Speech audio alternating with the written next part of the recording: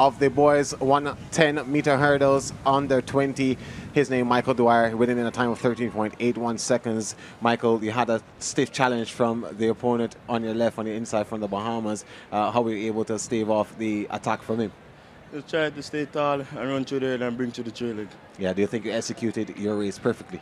No. No, what went wrong? Trail leg. Yeah. What do you think you could have done better with the trail leg? Bring it right around. Yeah. Yeah. And you've won the gold medal, though. Are you satisfied with the time that you've run? No. What time were you hoping to achieve? 13.4. Yeah. But congratulations, you are a gold medalist. You must be happy about that. Yeah. Yeah. Well, congratulations to you again. Yeah. And time for a break now. And we'll come back. We'll hear from Ricardo and Terry. They'll take you through the under 20 boys 110-meter hurdles, which will be on the track shortly.